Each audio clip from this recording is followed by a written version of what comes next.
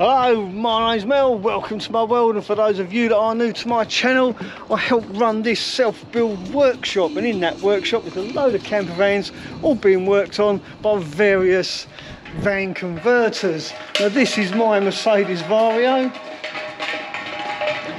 That's an empty can of beer. They obviously had a good night last night. Today I'm going to be moving my Vario out of the workshop into the daylight. It's going to look amazing, I'm sure. Jasper's laughing. And the idea is to get my van prepped for the Van Life Festival.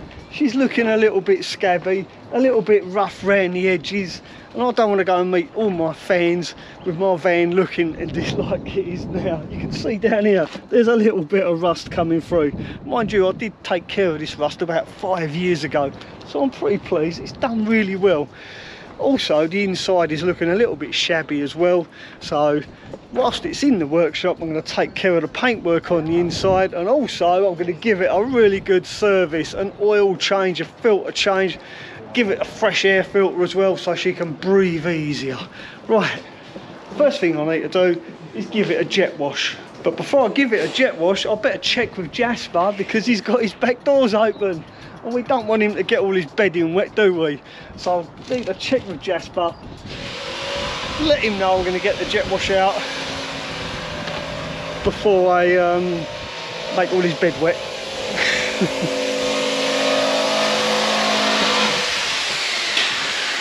Jasper, I'm going to jet wash my van in a moment. Okay. Just you've got your back doors open. I don't want to get your bed all wet. Okay, mate. No worries. I'll let you know when. Yeah. Unless you need them open. No. I can give you a minute. Won't take too long, mate. Yeah, I can wait. I can wait. Oh, no. Just when you're ready, mate. That's fine. All right then. I'll get it all prepped. Cheers, buddy. Appreciate it.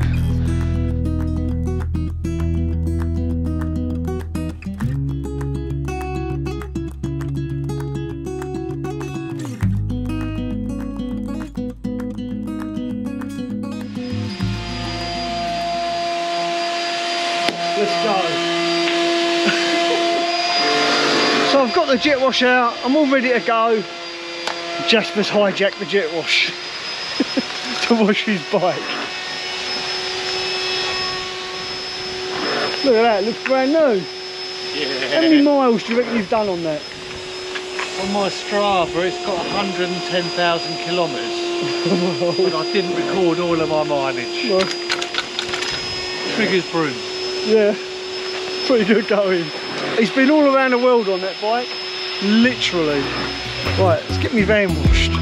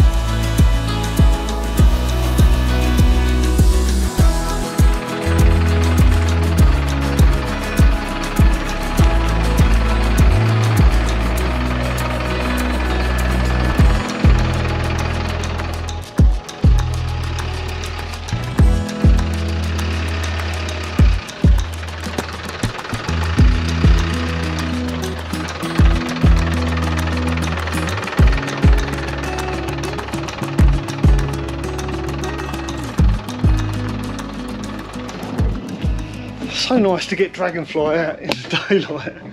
Look how much light it lets in. That is amazing. I am really impressed with that. Anyway, let's get working on that Sprinter. Well, I suppose I better lock this up for the very first time. Yeah, that's a point. I've not even tried the locks yet to make sure they work. It might have been a good idea to lock the back doors before I parked it in the weeds. Look at that. Right. Let's try this one. Check. It's locked. That's a good start, I suppose. Let's try this one. Check. Yep, she's locked as well. Uh-oh, maybe this is why we've got more than one key. I'm going to have to change this. I don't like it when you have to have more than one key. Oh, there you go, that's the side door locked. Oh, the weeds aren't that bad. There we go, let's try this one. Nope. So we've got a key for the ignition, 2 front doors. Oh, not that one either. This one. There you go, the ignition key fits the back door. So what's the other one for then? I've got a key that does nothing. Oh well. I think we'll worry about that another day. I will be obviously fitting an alarm to Dragonfly, and also some better security locks as well. Hopefully I can find which ones these are. I do like these locks on my van. If anyone knows what these type of locks are, you literally have to turn that before you can open it. So yeah, if you know what those locks are, let me know in the comment section of this video. I'd really appreciate it. Right, let's get my van in the workshop.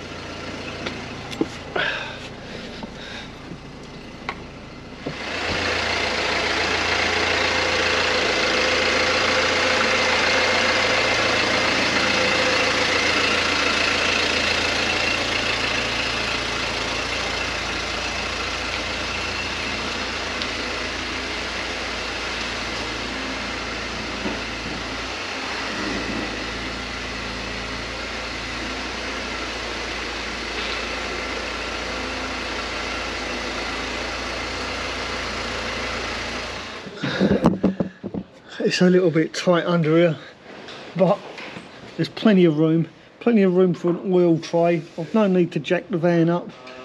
I can get to it easy enough. Yeah, simple. It's a little bit oily under here than it was last year.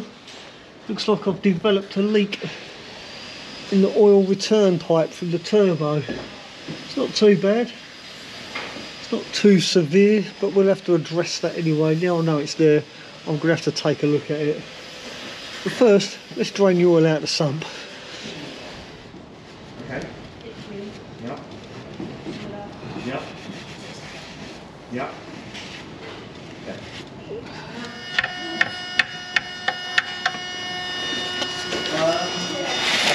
There you are. Have you done it? And there she goes. You gotta be quick.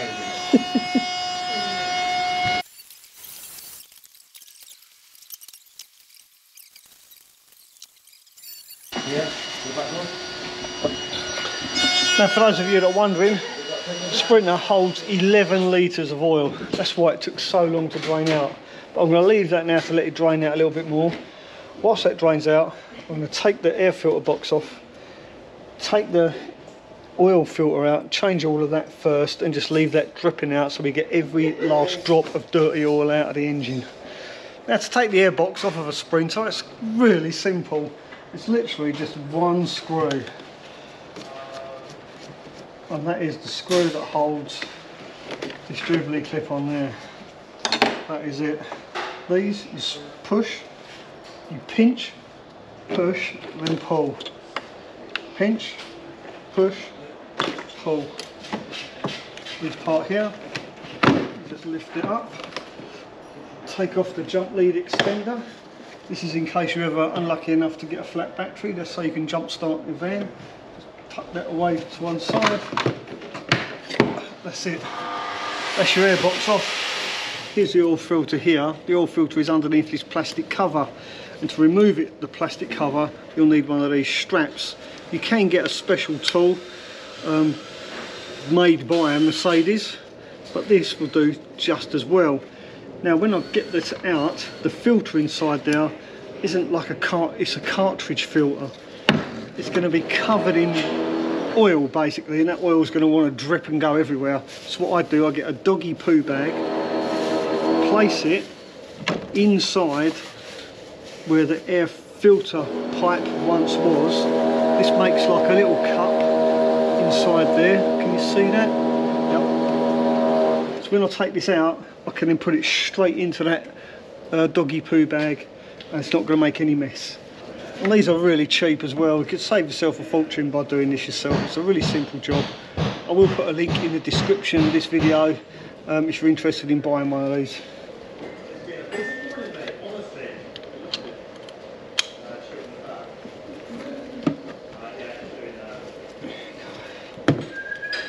Just loosen it off.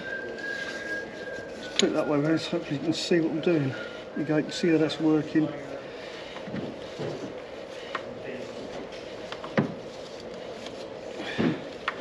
Once we're past the O-ring, it will go really loose.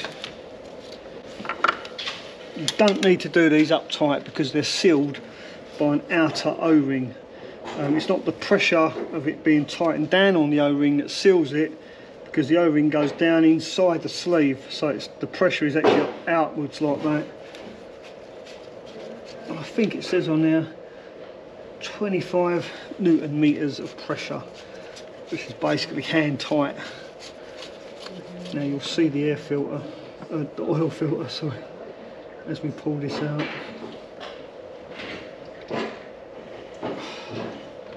There's the oil filter. Just going to let that drip for a minute. And the oil dripping from this is going to go down to our sump, out of our sump plug, and into our drain tray that we've left underneath the van. There we go. Now let's get it in there like that. And all we do is pull that out of there like that. And then our dirty oil filter goes in our doggy poo bag.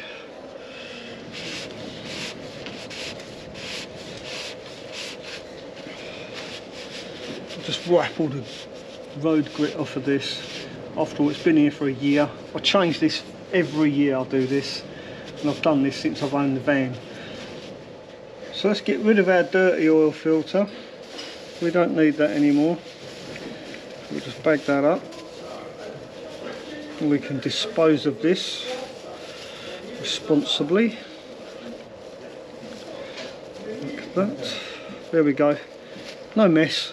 Everything's in there. It's all contained, and we can get rid of this in a responsible manner.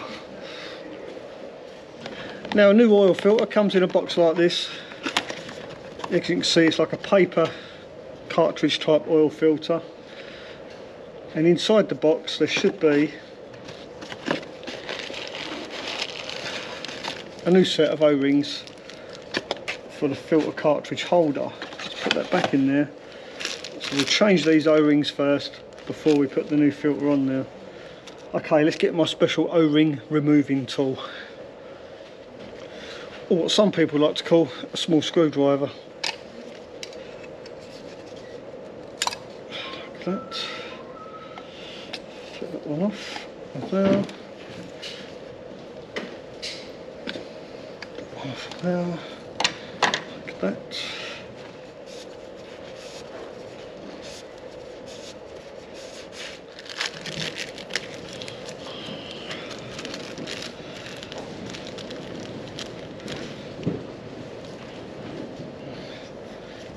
Oil on that.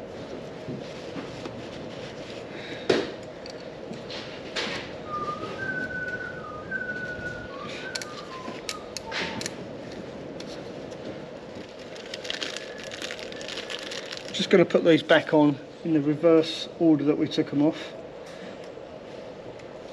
That. Don't drop them now. Don't drop it. Like that. Now, before we actually put this back into the engine, we're going to put a little bit of grease around each O-ring, so when we screw this in, it's nicely lubricated and the O-rings won't pinch on anything.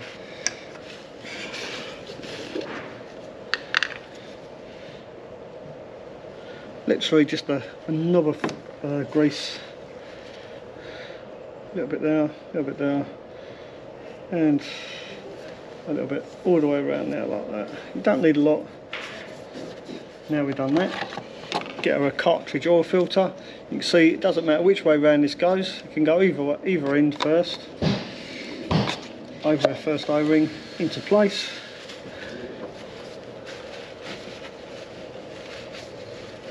Make sure that's nice and clean in there.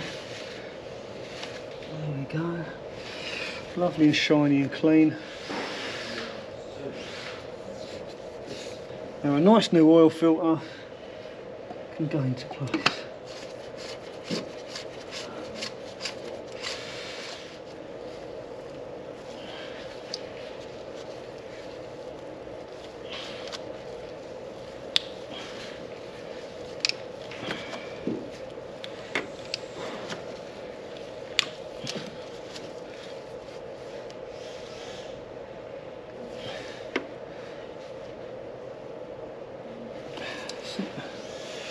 That is it. We don't do it up tight, it's literally just hand tight. There's no need to like really wrench it up, because if you do that you'll never get it undone when it comes to changing it again next year. Right, so that's our oil filter done. Now let's do the air filter. So just like the oil filter, the air filter is a paper cartridge type filter.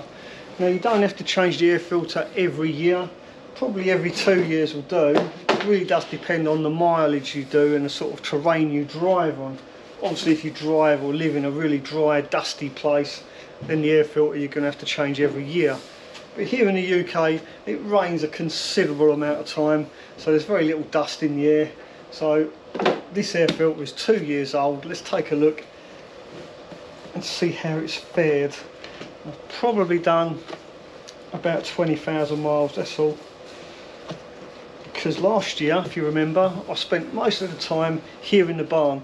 The van didn't go anywhere because we were building out Becky's camper van. So I don't think I've actually been on any road trips, yeah, for well over a year now. So I don't see how this filter's going to be that bad actually. It probably doesn't need changing. There you go, look, it's not really that dirty. Could probably leave that in there. It's really not that bad at all. But I bought a new one, so we're going to change it anyway, because this summer I do intend to go on a little road trip or two. There we go, that's better. Just make sure that's going in the ridge. Yep. Seal.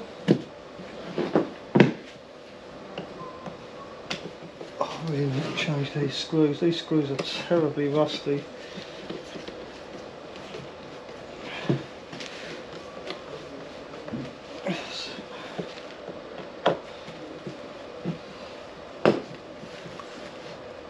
Yeah, it's sealed. 2 screws, plenty. Now this isn't a sponsored video, but I do like to use Slick 50 whenever I change the oil in my van. It just adds that little bit of extra protection. There's a big debate whether or not this stuff's any good, but for the sake of 25 quid, I think it's well worth using it.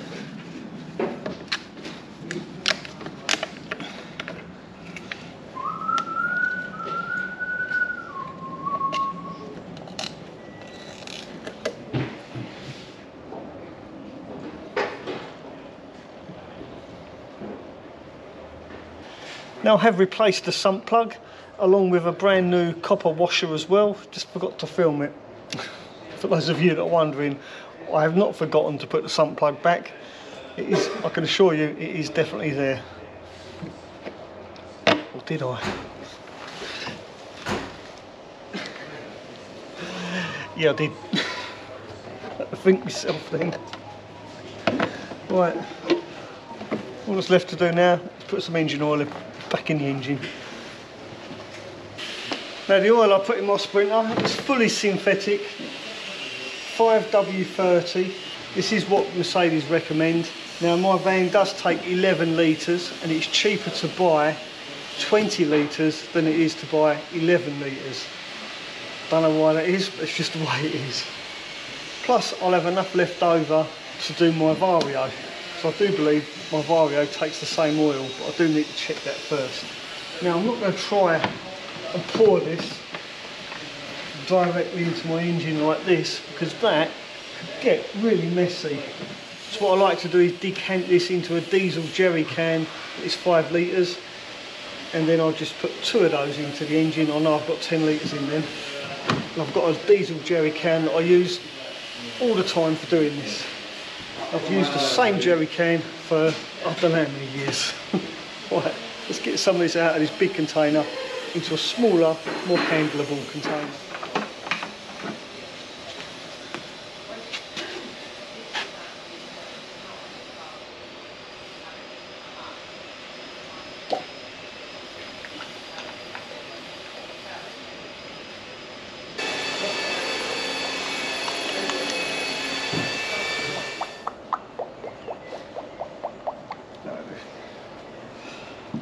So what I'm going to do is I'm not actually going to put all that oil in there. I'm going to wait for that to settle and then check my dipstick to make sure I don't put too much in there. Because we don't want it right at the very top where it says maximum. So if I put it up to maximum, I know for a fact I'll get a warning light on my dashboard. So we want it somewhere in the middle of these 2 marks. We can always add a little bit more oil later on if we need to. It's very difficult to take oil out.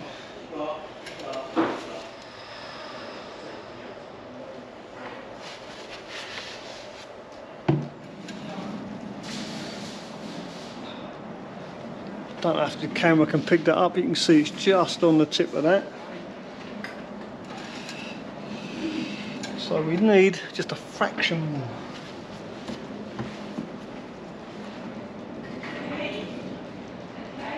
Another look. There we go. The oil mark is dead in the middle between these 2 marks. I'm happy with that. Right. That's good for another year now. Let's put that back in now. Simple as that. Right, don't forget the amount of times I forgot to put this back in. I'm not forgetting it this time. There's my cables. Yeah, there we go.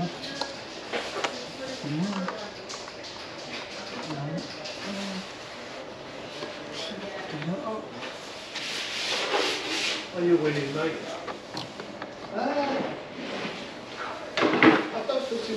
Well, now that I've changed my oil filter, my air filter, given the engine a bit of a service, it's time to reset the service lights on my Sprinter.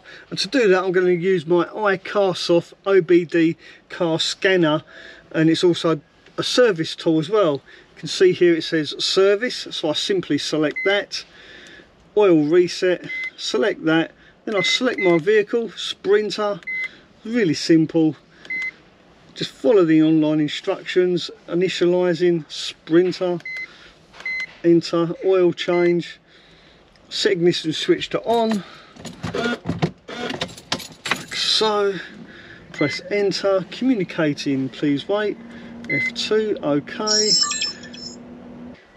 remaining distance, remaining times I'll reset, OK, F2, oil quantity data sheet, engine oil, blah blah blah is reset. Yes, we want that. Normal, enter, communicating, please wait. This function was successfully carried out. There you go, all the little lights on there are flashing. F2, OK, there we go. Simple as that. Now my oil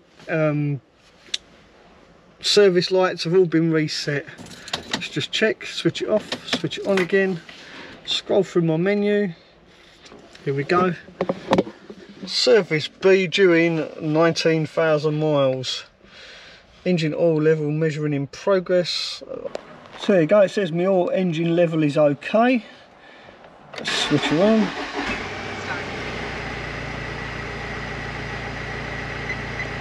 Perfect. There you go. Now, for those of you that are interested, I will actually leave a link in the description to where I got this OBD car scanner from. It has saved me a fortune over the years that I've owned this Sprinter. I've broken down on numerous occasions, and pretty much every time that scanner tool has got me out of trouble and got me back on the road in no time.